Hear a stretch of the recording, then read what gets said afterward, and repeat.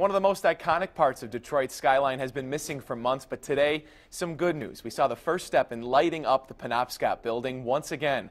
I went to the top, or at least 45 stories up, and watched as one local businessman climbed all the way up, volunteering to turn the power back on.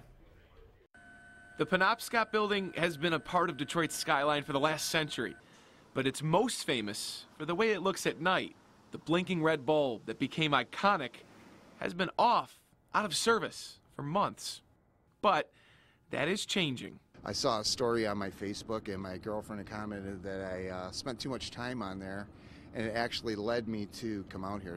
Todd Farnham is the president and CEO of Greenlight Detroit. He's also one gutsy human being. I started working with Todd, about a month ago, and he kept saying we're going to do the ball at the top of the Penobscot Building. And I get up here, we climb all the stairs, and get out, and I look out to the city of Detroit, and I'm like, this is high.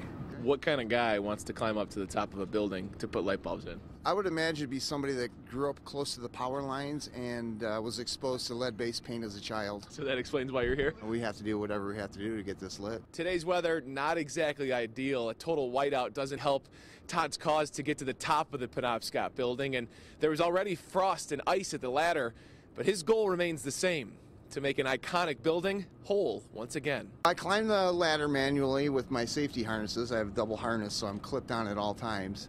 And once I get up to the top, I'll be able to clip off from there. We have a rope that we'll tie our materials on, pull it up there, and then once I'm up, I'm strapped in, and I have to make all my repairs from up top. Todd's definitely a crazy guy for doing this, but hey, he's really just trying to modernize Detroit and put the flair back in it.